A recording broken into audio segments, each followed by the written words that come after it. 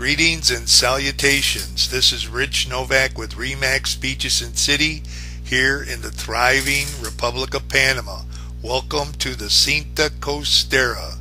The Cinta Costera is a new road that is in downtown Panama City. There's 10 lanes for traffic, 6 one-way to the west and 4 one-way to the east. There are also paths for hiking and biking, and there are athletic fields, and all of this is located right in downtown Panama City and goes right along the Pacific Ocean. It's now possible to walk or ride a bike from the Payatia neighborhood all the way to the west to a large fish market, and actually you continue on the path right through the fish market on your way towards Casco Antigua, the old part of Panama City.